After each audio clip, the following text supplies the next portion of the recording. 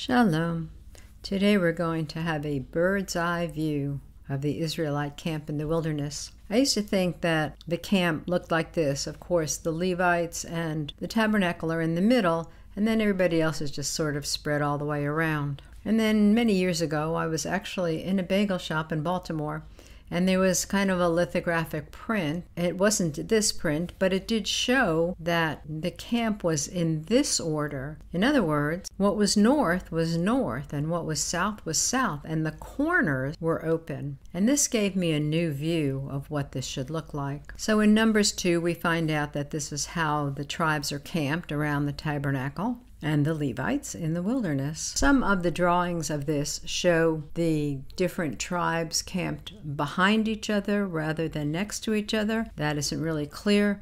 I think in terms of peeling out for warfare, which is what is described here, I think it's more clear when the next group will go if they're side by side. But it really doesn't matter. They could have been one behind the other. So I went back and gathered all the numbers of all the tribes, and then I added up the ones that were on each side. And so it becomes clear that the north and south side are approximately the same in number, but the east side is larger and the west side is the smallest. You can excuse my very poor graphic skills. I have tried to show the relative size in these drawings. The ultimate layout will depend on the size of the allotment for the tabernacle and Levites, which is not named. So if it's a long oblong thing, then you would get this shape, and the north and south kind of stubby. But a lot of drawings will show a very small block in the middle there, and then you have obviously this very cross-like picture that can be seen from the air, and a lot of people have taught about that. Here's an example, and here you see that the tribes are parked behind each other. This picture is oriented towards the west. As you can see at the top, there is a little arrow. It says west. Beyond that, each tribe had a flag, and here I have set the flags of the leading tribe from each group. So for Judah, of course, we have the lion. For Reuben, I have chosen this picture, and we'll see why I chose all these pictures. The Reuben is a man. His name is Behold a Son. We'll go over the scriptures for why I have chosen these pictures. On the short side, you have the tribes that are with Ephraim. I've chosen the bull for that. And finally, Dan, who is the eagle holding a snake. And if you research different websites which give the flags, you will see many different groupings. Judah is almost always a lion. In the websites, you won't often see Ephraim. What you will see instead is a picture for Joseph. And Dan can be a snake, or it can be an eagle. So we'll see how that all comes together. So concerning Reuben, you are my firstborn, my might, and the beginning of my strength, the excellency of dignity, and the excellency of power. Unstable as water, you should not excel, because you went up to your father's bed. When you defiled it, he went up to my couch. Of course, Judah, no problem. Judah is a lion's whelp from the prey. My son, you are gone up. He stooped down, couched as a lion, as an old lion, who shall rouse him. So this connects Reuben with the water. Reuben is also connected in the story with the mandrakes, which are named such in English because they look like little people. These are some real pictures of mandrake roots. Concerning Dan, Dan shall be a serpent by the way, an adder in the path that bites the horse heels, so that his rider shall fall backward. I have waited for your salvation, Yehovah. So clearly the serpent is here. And also the salvation of Yehovah, who we know is Yeshua. We'll get to why those go together shortly. Now these have been the prophecies of Jacob over his sons. For Joseph, we have to go to Deuteronomy, when Moses makes a prophecy, and he says that is Joseph's glory, is like the firstling of his bullock, and his horns are like the horns of unicorns. With them he shall push the people together to the ends of the earth. And they are the 10,000s of Ephraim, and they are the thousands of Manasseh. So this is how Ephraim becomes associated with the bullock.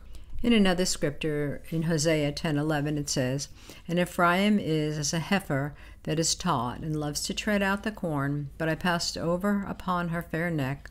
I will make Ephraim to ride, Judah to plow, and Jacob shall break his clods. So it's another association. Now from an 11th century commentary on Numbers, this was written. There were insignias on each banner. The sages said that Reuben's banner had the picture of a man placed on the mandrakes, as we talked about. Yehuda's banner had a lion, to which he was compared by Yaakov, by Jacob in the prophecy. Ephraim had a picture of an ox based on the firstborn ox, which we read from Moses' prophecy. And Dan's banner had a picture of an eagle, until they resembled the cherubs seen by the prophet Yechezkel, which is Ezekiel. And here we see a rendering of this commentary. We see that Ephraim is the bull, that Reuben is represented as a man, Judah, of course, is the lion, and Dan is shown as the eagle. Now, I've talked a lot about the constellations in the zodiac before, and what we find is that each one of these 4 insignias, representations on the flag, is at a quarterly spot in the sky. Now, this is from the synagogue at Beit Alpha. It's a 3rd century mosaic in a synagogue. I talked about that more in the calendar videos. The arrow points to the lamb, to Aries. Moving up, the next thing is the bull. Moving 2 over, we find the lion. Moving over 2 more, we find the scorpion. We'll talk about that in a minute. And then finally, in the lower right-hand corner, this is what's called in Hebrew the bucket. It is what we would call Aquarius, a man with the water. So these pretty much line up, except for the scorpion, which is in the place of Dan, the eagle with the snake. Now, there is a man in the sky who is wrestling with a snake, and his name is Ophiuchus, and he is the serpent holder, the snake handler. And his foot actually is resting on Scorpio. So these 2 signs in the sky overlap. They both are on the ecliptic, and there are astrologers who say that Ophiuchus is the 13th of the zodiac signs on the ecliptic. Usually there are only 12, but he is added. And this is a picture of the salvation, a man who is wrestling the snake. He's also stepping on the head of the scorpion, as was prophesied in Genesis. Here's another picture of that. Maybe you can see it a little better. The man stepping on the scorpion. You can see that both of their figures overlap on the actual ecliptic. Neither one of them is solidly on it the way the other signs are. Now, this is the sign for the month of Cheshvan, or Mar Cheshvan, and this explanation is from Chabad. This month, which is associated with Scorpio, is the 2nd month of the Jewish calendar, counting from Rosh Hashanah as they count it, which is the 1st month called Tishrei, or the 8th month from Nisan, the spring, when we count the calendar. Cheshvan is the only month that does not have any holidays or special mitzvot. We are taught that it is reserved for the time of Messiah, who will inaugurate the 3rd temple in the month of Cheshvan.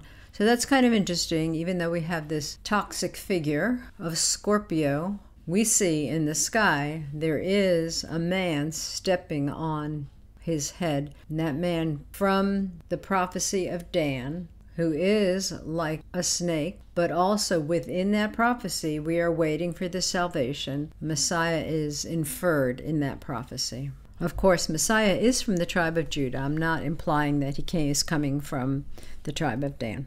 So there's another place where we see these 4 figures, and that is around the throne of God, as testified by Ezekiel in chapter 1, verse 10. As for the likeness of their faces, they 4 had the face of a man, the face of a lion on the right side, and they 4 had the face of an ox on the left side. They 4 also had the face of an eagle. So here is somebody's representation of that. Here are a few more representations coming from Ezekiel chapter 10. And everyone had 4 faces. The first face was the face of a cherub. The second face was the face of a man. The third face was the face of a lion. And the 4th, the face of an eagle. So here the cherub is listed instead of the ox. And one speculation about that is that the angle from which Ezekiel was looking was that he could see those 3 faces, but the 4 faces altogether make up the cherub. So he just cites the cherub, and then he cites the 3 faces that he could see. Some interesting drawings here about that. And then also in Revelation, we see the same thing. And the first beast was like a lion, and the second beast like a calf, And the third beast had the face of a man, and the fourth beast was like a flying eagle. And here's somebody's interesting interpretation of the view of the throne room. In Matthew 6:10, "Thy kingdom come, thy will be done, in earth as it is in heaven." And on earth, the Father provided us 4 witnesses, the 4 gospel writers, that represent exactly these same 4 figures. Matthew represents Yeshua as the Lion of Judah. Mark represents him as a servant, as an obedient worker on behalf of the people. Luke, the doctor, represents him as a man. And in John, we see that Yeshua sees things from a heavenly perspective, from above, and he is the one who overcomes the serpent. Until next time, Tasimet ha'inayim al hashamayim, keep your eyes on the sky, your redemption draweth nigh. Shalom.